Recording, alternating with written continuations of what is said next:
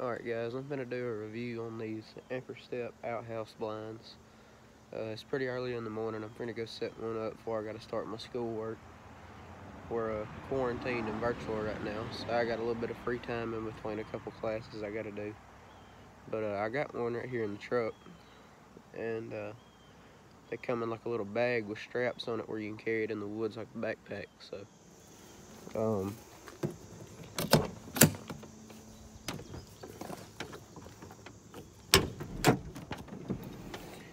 it comes in this little thing that you can just fold it up and put it in. It's got these little straps you can carry it like a backpack in or on. So I'm gonna go down here and set one up for y'all. I set one up yesterday in a shooting lane, and I'm gonna set this one up in the corner of a bean field for bow season.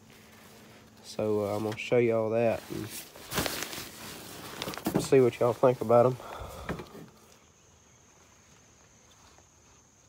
Alright, so I don't know how well y'all are gonna be able to see, but I just put it on my back with them little straps and got on the four-wheeler and drove in here with it. But it's kind of like a drawstring kind of deal right here, where you open it up at the top and you just slide your blind out.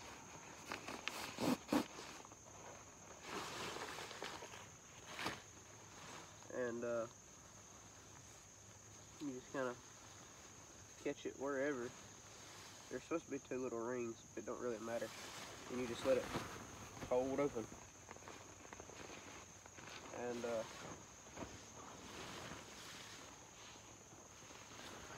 it just opens up, and then in that little black bag that they give you to use to carry it around has got 4 little ropes for wind tie downs and 6 stakes to hold it to the ground. So I'm gonna get over here and clear a spot out for it and cut a couple limbs, and then show y'all how to do all that.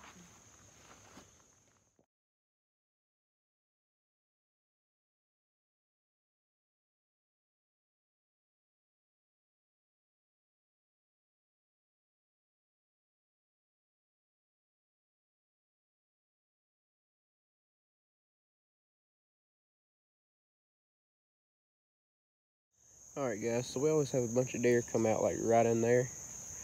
And back a couple years ago during bow season, I cut down a little tree right here, and I had my back up against it, bow hunting with a crossbow. And a deer walked out right there and come to the corner of them beans, but I couldn't move because she was staring at me. And I was sitting right there. And I couldn't have killed her no way because she had 2 phones with her with spots on them. So, anyway. But I got all this little ground cleared out right here. And I'm gonna set the blind up right here. And I cleaned out all them limbs so I could see on out in the field. So I'm about to put the stakes in this and put a couple of the tie downs on it. So I'm gonna do that and then get back with y'all. Alright guys, I got the stakes in, and I didn't record that because it's pretty self-explanatory. 3 go right here, 3 go back there. I put my door back here. You open it right here, and I'm gonna put me like a metal folding chair and like a bipod or something here, but you can open these windows however you want. I don't figure I'm gonna be shooting out of these 2 windows on the sides, so I'm probably just gonna open this one like that or something. Which, well, I'm probably just gonna keep that one closed because that's nothing but woods right there. But probably gonna open this one like this, just because I don't figure to be shooting much out of there. But if a deer starts to walk from out there, I'll be able to see it from this window, and I can kind of give myself a little bit more room because these zippers are pretty quiet. You can just zip it up in the middle and zip that one to the middle and zip that one to the middle, but it won't let you zip past the middle on either one. Is why you gotta zip them to the middle.